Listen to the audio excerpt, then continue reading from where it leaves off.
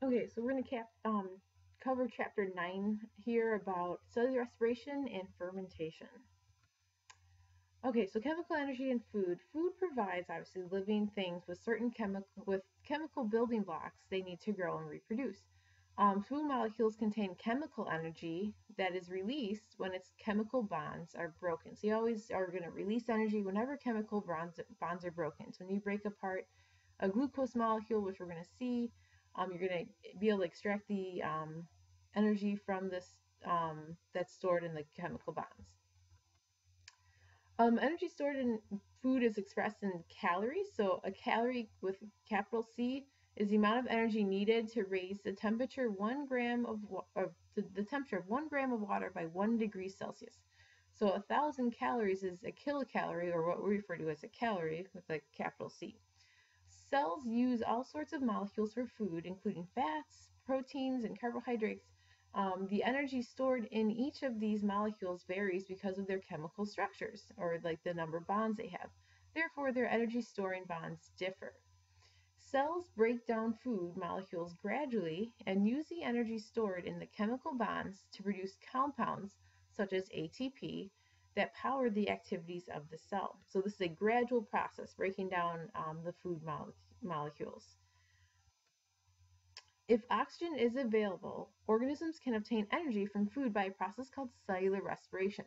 The summary of the cellular respiration is below. So the reaction is 6 molecules of oxygen react with 1 molecule of glucose to produce 6 molecules of carbon dioxide and 6 molecules of water. So think about when you breathe in oxygen. When you breathe out carbon dioxide and water vapor. You also produce energy here. So if you notice this reaction, it's the exact opposite of photosynthesis. So they are opposite reactions. So the cell has to release the chemical energy in food molecules like glucose gradually. Otherwise, most of the energy would be lost in the form of heat and light. So this is known as when you'll see in chemistry next year, a combustion reaction, a hydrocarbon reaction with oxygen to make carbon dioxide water. Combustion reactions are things when you light things on fire. So your cells obviously have to do this under a very gradual process. So cellular respiration is a very controlled combustion reaction. If it wasn't controlled, again, you would lose all of the energy in the form of heat and light. So all eukaryotic organisms, so hence not anaerobic bacteria, carry out cellular respiration when oxygen is present. So anaerobic means without oxygen, which we'll be seeing later on in the lecture. So the stages of cellular respiration include glycolysis first, Krebs cycle second, and then the electron transport chain. So we're going to talk about all three. So first of all, glycolysis. Glycolysis produces only a small amount of energy. Most of the glucose's energy, about 90% of it, remains locked in the chemical bonds of a molecule called pyruvic acid at the end of glycolysis. So in glycolysis, again, it's the first stage of cellular respiration, and it happens in the cytoplasm of the cell. During glycolysis means like glycose referring to the glucose, lysis means to break, so it's splitting glucose. Okay, so glucose is broken down, here's your glucose, into these 2 pyruvic acids. Each one has 3 carbons. So here's 1 pyruvic acid and here's the other one. So 2 molecules of 3 carbon molecule called pyruvic acid. Pyruvic acid then is the reactant for the next cycle that we'll talk, or the next part called Krebs cycle, which is the next stage of cellular respiration. So here we go, 2 pyruvic acids going into the Krebs cycle, the next step of cellular respiration. All the products of glycolysis include pyruvic acid. So here's the pyruvic acid. We make some ATP and then NADH.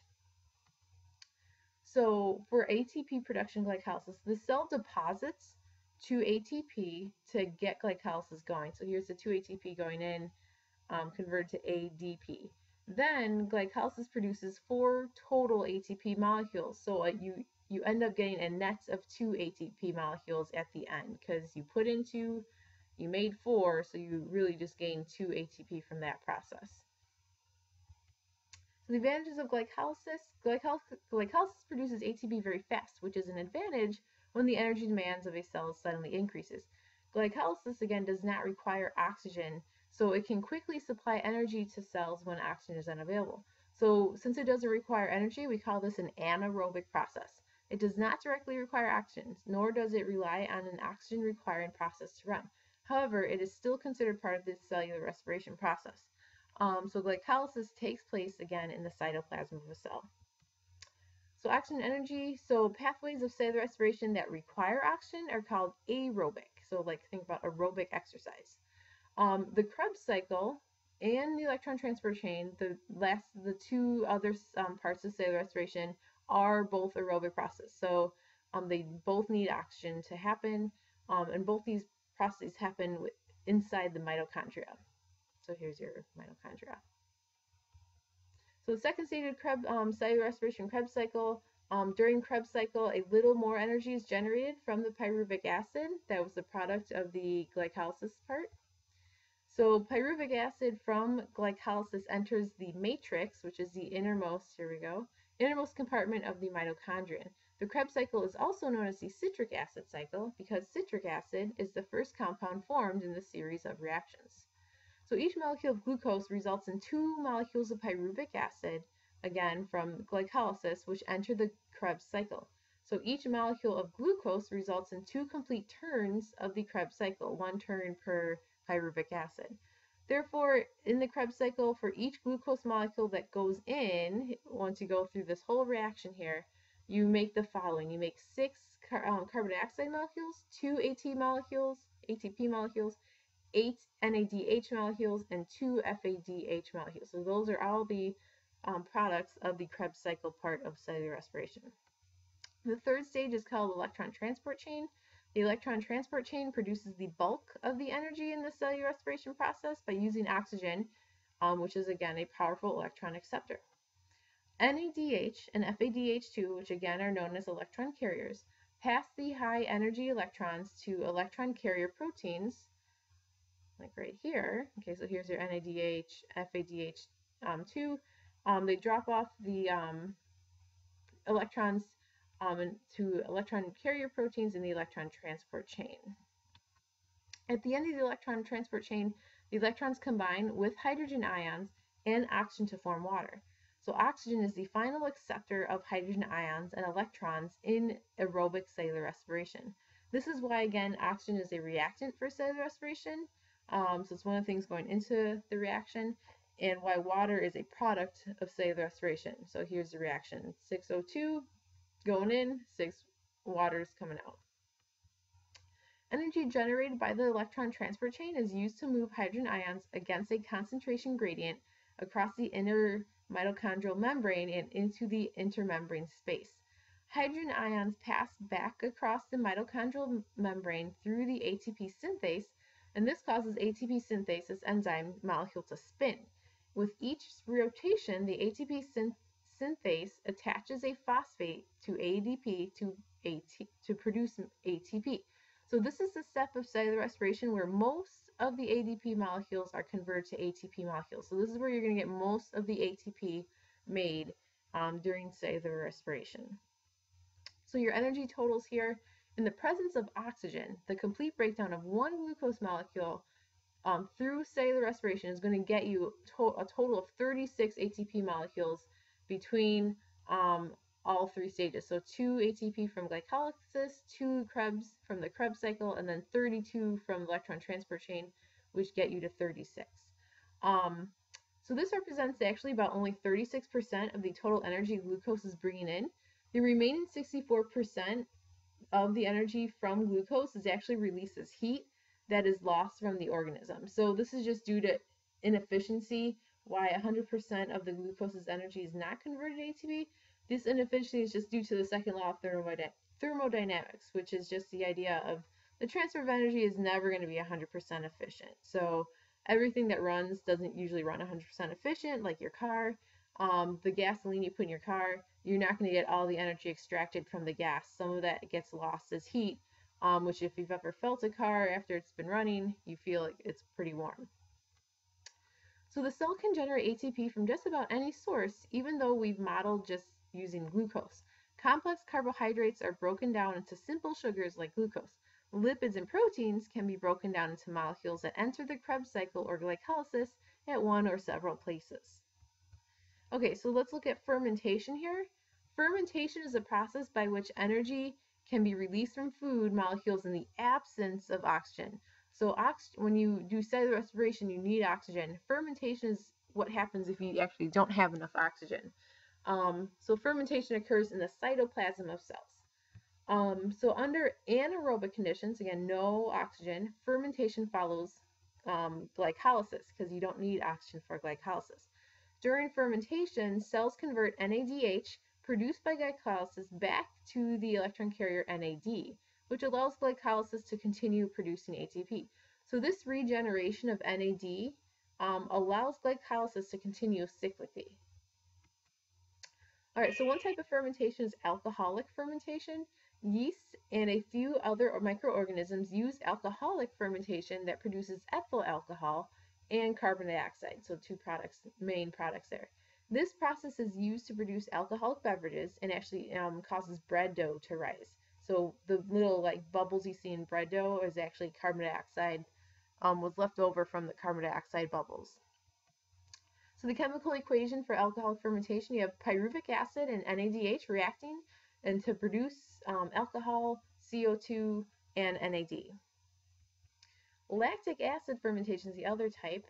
Most organisms, including humans, carry out fermentation using a chemical reaction that converts pyruvic acid to lactic acid. An example, the main method of producing yogurt is through lactic acid fermentation. So think like anything with lact is like dairy, even though other organisms do it. Lactic acid fermentation of milk with harmless bacteria. So the chemical equation here, pyruvic acid and NADH react to make lactic acid and NAD. So we do not have any carbon dioxide being produced during lactic acid fermentation. So cells normally contain small amounts of ATP produced during cellular respiration, enough for a few seconds of intense activity. So lactic acid fermentation can supply enough ATP to last about 90 seconds. However, extra oxygen is required to get rid of the lactic acid produced. So following an intense workout, a person will huff and puff, kind of breathing in and out really heavily for several minutes in order to pay back the buildup of quote unquote the oxygen debts, so the lack of oxygen, and clear the lactic acid from the body. So that's what kind of makes your muscles burn during a workout, is this lactic acid buildup. For intense exercising longer than 90 seconds, cellular respiration is required to continue production of ATP. Cellular respiration releases energy more slowly than fermentation does, so the body stores energy in the form of the carbohydrate glycogen. So these is enough for 15 to 20 minutes of a workout. So after that, the body begins to break down other stored molecules, including fats, for energy. Hibernating animals like the brown bear rely on stored fat for energy when they sleep through the winter. Compared photosynthesis and cellular respiration, photosynthesis and cellular respiration are opposite processes. So the energy flows in opposite directions.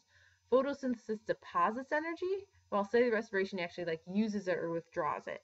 The reactions of cellular respiration and the products of photosynthesis, or the reactions of cellular respiration are the products of photosynthesis and vice versa. So we saw that earlier, but yeah, this is a little nice diagram of seeing the opposite effect.